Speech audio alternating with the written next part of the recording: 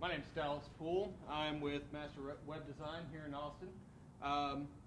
So lately in a couple of projects we've been working with HTML5 and CSS3 in a lot of the stuff that we've been doing, and I was just really blown away with the power of it and realized that a lot of people that I talked to about it didn't know anything about it. Their first question is, what's wrong with what we have? HTML4 is going to be, it was kind of thrust upon us, and so we were left in the dark really to bring up the way we want it to work, and that led to a lot of uncertainty, a lot of divitis, ID hell where classes are used and IDs are used for everything.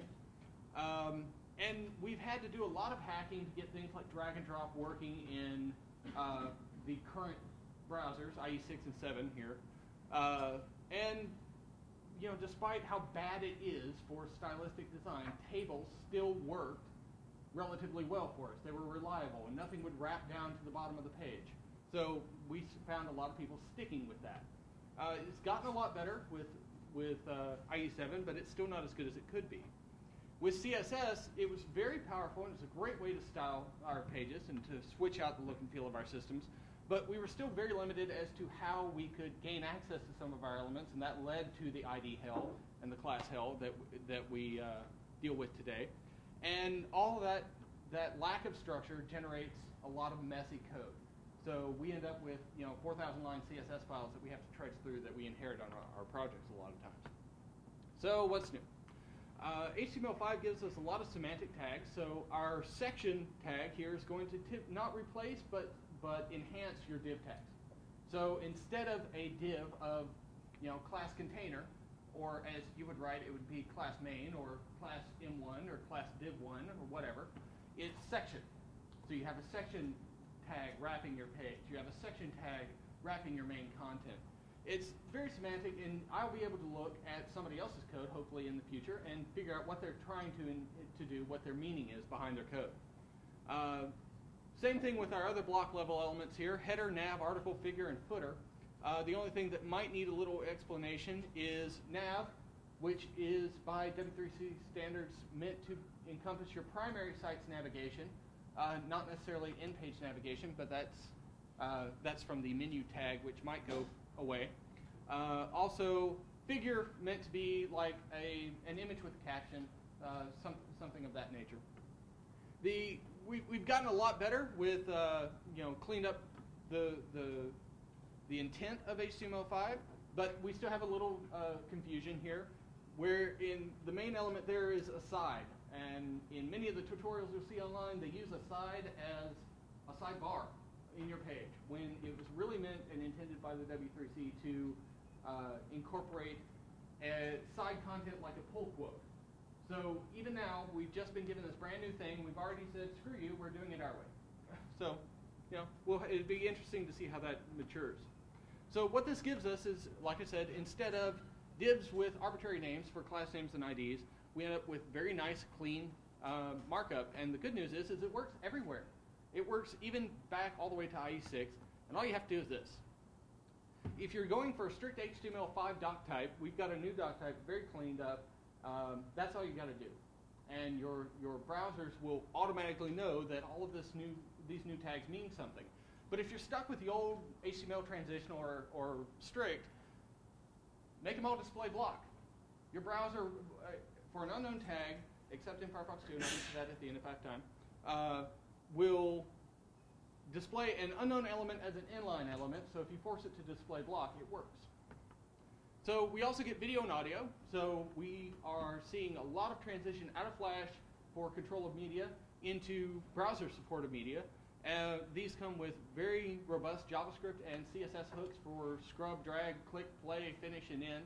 And we also have subtitle support in HTML5 for between X and Y coordinates on the timeline, display this text in a little footnote.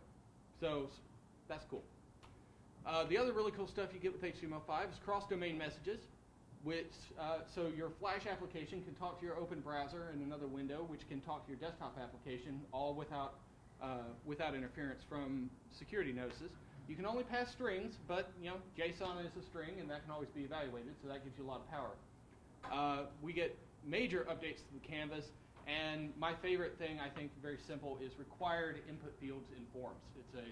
They're finally supporting the required equals true attribute. We get drag and drop as a native in native support in the browsers with a ton of JavaScript hooks and APIs. We get offline storage, so you can, which will actually sync to a local database store and then sync up to your application through JavaScript APIs. And we remove a lot of unnecessary fluff from the specification of HTML4, such as bold and underlined tags. Also, anything that stands out as a formatting attribute, like border, cell padding, and cell spacing, those are gone. Those are now better controlled by CSS. In lieu of, speaking of CSS here, borders, we get a lot of hooks. Borders now have color, image, and radius. We've had color for a while, and but now we get rounded corners and fun stuff that we can do there, so we can eliminate the need for graphics, speed up our page loads. Box shadow and text shadow give us nice drop shadows, which you can actually combine to be multiple elements, so you get a nice embossed effect on your stuff. And your box models and the box sizing is probably the best thing here, because if you have a 100-pixel div with a 10-pixel padding, you have a 120-pixel div. We can now force the browser to shrink that and conform to our fixed width with the box sizing and border box attributes of the box model property. The border radius, simply specify the Mozilla or WebKit border radius or standard border radius for IE, and you get these nice graceful rounded corners, which your border, if you actually have a border width set, will follow those corners, as will all background elements. The only thing is, like if you have a div and an H1 inside, the H1 will blow out. Hopefully they'll fix that up. That's is that my time? All right, that's pretty much all I've got. There's a lot more that goes through here, including some fun stuff for the CSS selectors. You can find pretty much everything I have here on the blog at masterwebdesign.net. So that's linked off to Scribe. So if you really want to know more about CSS3, that's a good place to go. Thank you.